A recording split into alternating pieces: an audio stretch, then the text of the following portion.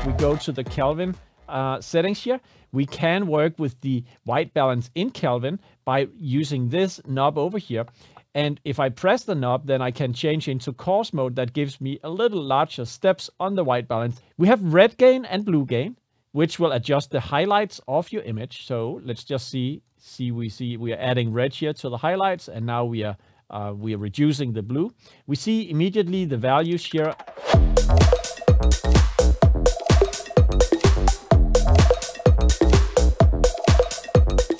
Our dear friends at Canon are on fire in bringing out powerful new cameras to the broadcast market. And the C300, the EOS C300 camera is one of these that can now be controlled with SKAARHOJ hardware.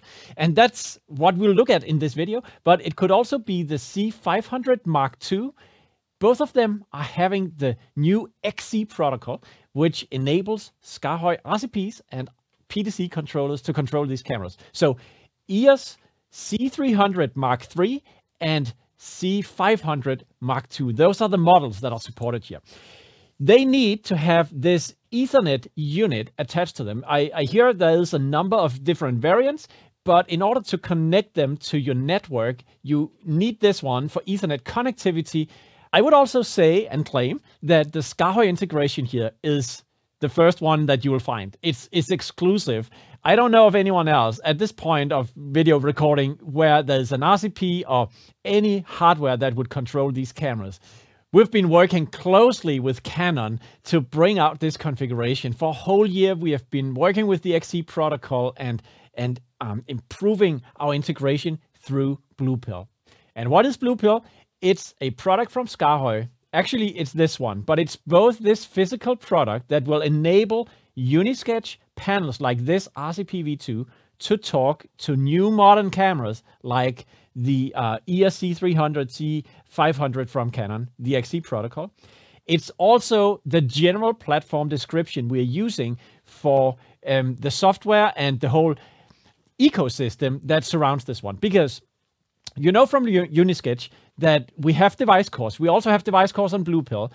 In this case, we have written the device core for the EOS C300 Mark III camera for Blue Pill. We have not written it for Unisketch, but Unisketch controllers can still work with this camera through the Blue Pill. So the Blue Pill is really an extension, a booster technology for the Unisketch panels from SKAARHOJ. You also find a new product from us, the RCP Pro, just next to the RCPv2. So actually, if we kind of separate this a little bit, you'll see that these go together. RCPv2 talks to the Blue Pill and controls the Canon camera. RCP Pro has Blue Pill inside. We realized that a lot of camera control applications would be better served if we put the Blue Pill inside the product. So RCP Pro, our new flagship premium RCP, has it built in already and talks directly to the camera. Today, we'll look at this side by side because it also gives us a chance to sort of compare, right? And let's just look at the few features here. We have RCP Pro in a different color. It has an amazing iris joystick. Display on top, it has a high resolution encoder ring for pedestal adjustments, and of course the iris functionality here. It has a display on top that will show you the iris value depending on configuration. It can show you more. It could also show the pedestal value. In this configuration, we did not use that. It has push function, so by pushing it, you can send instructions to a video router to bring up the source you're shading on a monitor in front of you. And it has a little tally LED here that can work separately or synchronously with the tally LED on the RCP. So this is SKAARHOJ's innovation in the RCP market. Really, really great. And we also, we were actually struggling to find things to improve on the RCPv2, but we thought that putting a little bit of tilt to the display wouldn't hurt. So you also find a tilted display for improved ergonomics of the controller. Finally, I want to point out that on the back side, there's a little DB9 connector like there usually are on RCPs. And we have a 1-channel input and output on the RCPv2, but we have 3 channels on the RCP Pro. So those were some of the differences in comparing these two units. Today, they'll be doing exactly the same, RCPv2 through the Blue Pill, and RCP Pro directly in connection because it has the Blue Pill inside. The C300 Mark III is pointed to a little setup over here with the SKAARHOJ logo and the color chart and the Tesla Roadster model 1 to 18. This setup is our target for today. And the EOS 300 Mark III is right here. So fundamentally, when we work with the SKAARHOJ RCPs and Blue Pill, we have spent some time to make our configurations unified so they work in the same way, because we realize if you go by our claim to have universal RCPs that will enable you to shade many different cameras, we need to bring in some consistency in how they are configured. So for instance, on an RCP Pro like this, or on this configuration, we are introducing the home screen. And the home screen is where you have the most important settings that you want to have direct access to during a production. And that's, of course, is a selection that we have made for you. And if you disagree, you can go into the configuration of the RCP Pro on the Blue Pill, and you can actually modify what gets onto your home screen. So it's possible, and you can even do it without deviating from the default configuration supplied by us. So it's like you only override that part, but you still benefit from having a configuration that may be updated from SKAARHOJ's library in the future. So that's one of the design improvements that we have found introduced on the Blue Pill and Reactor platform over the Unisketch platform. In the home screen, you find white balance mode, which is currently set to Kelvin, but we can change it to other presets like daylight. We have tungsten here and white balance A and B banks, as you would know from many other cameras. And surely, if you own the C300 Mark III, you already know what we're talking about, right? So in a demonstration like this, my job is to show you that what you already know is in your camera is brought out to your fingertips with tactile control points on a SKAARHOJ product like this. So that's our goal, right? But in terms of how we have designed the home screen, you have access to the white balance mode. You also have access to, let's say, if we go to the Kelvin settings here, we can work with the white balance in Kelvin by using this knob over here. And if I press the knob, then I can change into coarse mode. That gives me a little larger steps on the white balance. That's the typical SKAARHOJ feature, that as you enter into coarse mode, you take larger steps as you turn the knob. We have red gain and blue gain, which will adjust the highlights of your image. So let's just see we are adding red here to the highlights, and now we are reducing the blue. We see immediately the values here also, and we can do the same actually to the pedestal values. So we have red pedestal here. I will increase that. You can see how the dark tones in the image becomes more red, and I could also try to increase the blue tones in the darker areas like this. So you see those two are brought out onto the home screen. I think if we go to the color settings, notice in the color settings you find at the exact same locations that you have red gain and blue gain, red pedestal and blue pedestal. So we'll see that in a moment, and let's just keep this tightly tinted image for now.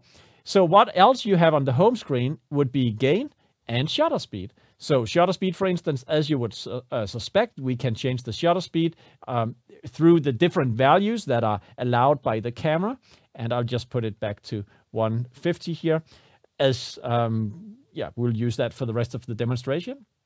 If we go to exposure, you have the mode of exposure up here. It's currently at manual. Then you have the iris. So let's just look at iris. The iris joystick here will adjust the iris. This is how a classic RCP works. Now, if you wonder why is it stepping, it's because the DSLR lens that we have put on the camera today is stepping. So inside this lens, there's only discrete steps of iris. This is why you see it stepping, but it doesn't have to be like that. It depends on the lens. But in this case, the lens is connected to the camera and controlled through the camera. Did you know that the SKAARHOJ universe offers you a way to put other lenses on a C300 Mark III and control it through other communication ways? Take, for instance, a before lens. If you could attach a Fujinon lens to this camera and it had no way to be controlled by the actual camera, or any other lens that you could attach successfully to have the optical side solved, we are able to control that lens directly through other auxiliary boxes. So go check that out in the SKAARHOJ ecosystem, and rest assured that you can have it integrated on your RCP so it becomes one unified experience, even though you are actually talking to two different devices, the camera and the lens. But my point here is that the iris joystick works with the lens. As you could expect, you even see the display is changing the value. Now, this one, the RCP just next to, is doing the same things, actually. So I can also adjust the iris here. They are both talking to the camera. So I thought it was a little bit fun bringing it in. And maybe if we go here, you can also see how the values are changing in the display on both devices, because they are synchronously talking to the camera. And maybe you noticed the same thing when we were on the home screen, that these things were also synchronized between the two units. Okay, so let's just pump up the iris so we have a clear picture here. And move on through what else is here. We have the exposure section. Now let's use the RCPv2 a little bit. Here you find that there's an ND filter built in. Pro feature, guys. Motorized ND filter in EOS C300 Mark III.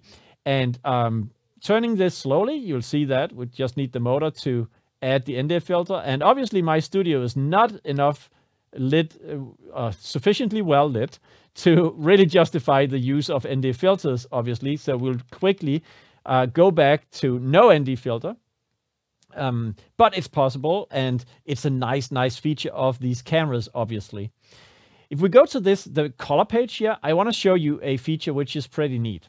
We have color presets. This is presets not in the camera, but in the RCP. So with SKAARHOJ, you also find that a lot of things kind of possible across devices and for any device. And for instance, we have defined a color preset for the EOS C300 Mark III camera and the Mark II camera that will take all the settings on the color page and on the knee page and allow us to recall presets. So you know what knee is. We have knee active on off, knee point, knee slope, and sharpness level here on this menu. And on the color, we have already talked about these. We have pedestal here, which you also find down here, and we could adjust it on the ring of the joystick. So those settings are stored on presets, and that's the blue buttons on the top.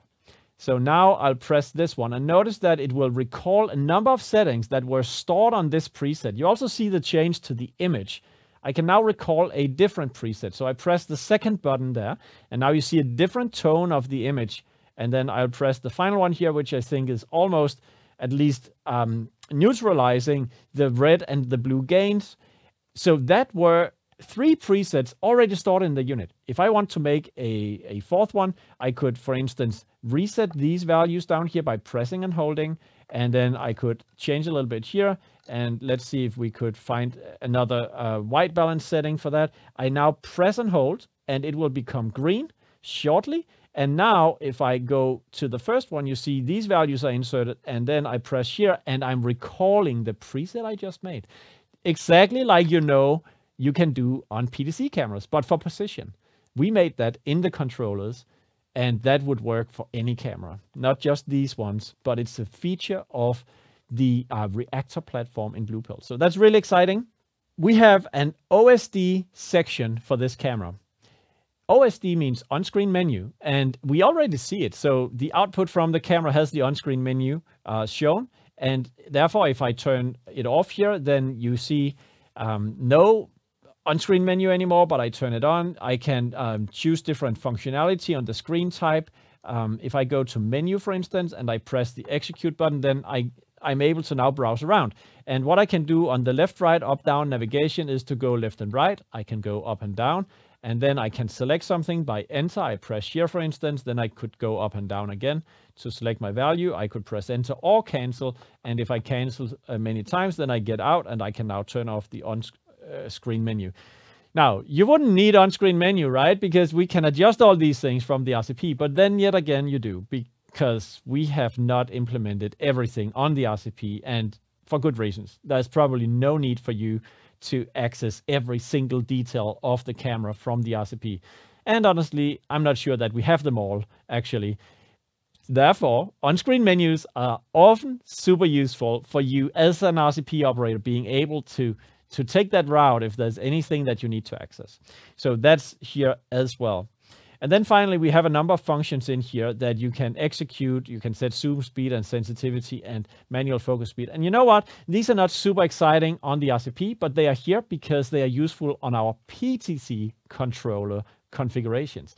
The fact is, on Blue Pill, the way we do configurations is that we make them so universal that you can apply the same Pro class configuration on an RCP and on PTZ Extreme, for instance. Those two controllers are sharing a lot of features, but they have unique things. Since I mentioned PTZ cameras, it is because the Canon XC protocol has been engineered by Canon so that it will work both with these cameras, but also their PTZ cameras. So it's the same way we communicate, but we have implemented the exact feature set of C300, C500, as we have also implemented the exact feature set of the CR N500 and N300, the two PTZ cameras that Canon put out recently. Thanks for watching, and make sure you reach out to our sales team if you have questions about this integration. They would love to help you be successful with controlling your Canon EOS C300 and 500 cameras using SKAARHOJ RCPs, the Blue Pill platform, reactor, and everything. We are really excited about this technology, and we'll bring out a lot of content on social media, on YouTube, about this platform and how to make specific integrations and what you can generally expect from it. So make sure you follow us on all these media channels to stay on top of the news that we're bringing to you.